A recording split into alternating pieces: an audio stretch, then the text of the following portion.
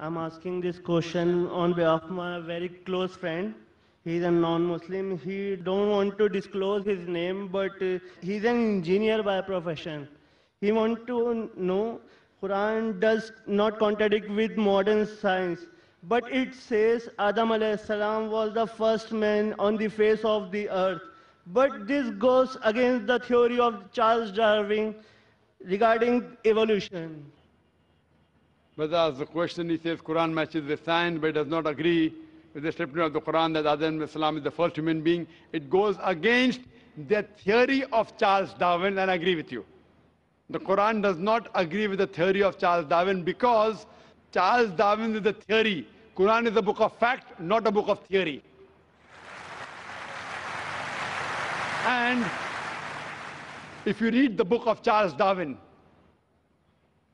The Origin of Species, it says that Charles Darwin went on the ship by the name of HMS Beagle, which went on an island by the name of Calotropis.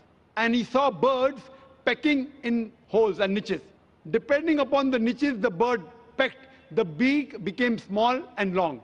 Based on this observation, he propounded his theory of natural selection.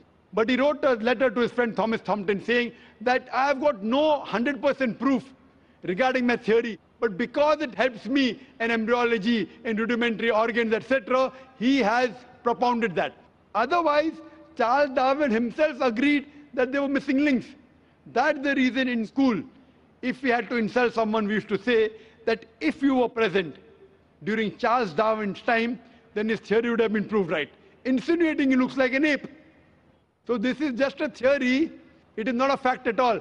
I have not come across a single book which is called as the fact of evolution. All of these are theories of evolution. And furthermore, according to P.P. Grasset, he says it is letting our imagination run too wild just based on few vestiges that we are assuming that we have been evolved from apes. Today, science has found 4 waves. First is Australopithecus from the Ice Age, then Cro-Magnon, Neanderthal man. All these, what science has found, there's no link between them. And there's no proof that we have been evolved from ape. And according to Francis Crick, who's an expert in molecular biology, he says it is absurd, just based on DNA, to assume that our forefathers were apes. It is just an assumption. There are hundreds of scientists who have written against Darwin's theory.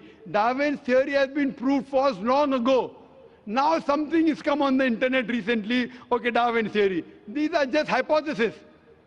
But certain things of Darwin, that life has been evolved from water, no problem. Quran says that in Surah Anbiya, chapter number 21, verse number 30. So certain things are correct. But as a whole, that human beings have been derived from ape is unscientific. It's a theory, and that's not a fact. Hope that answers the question.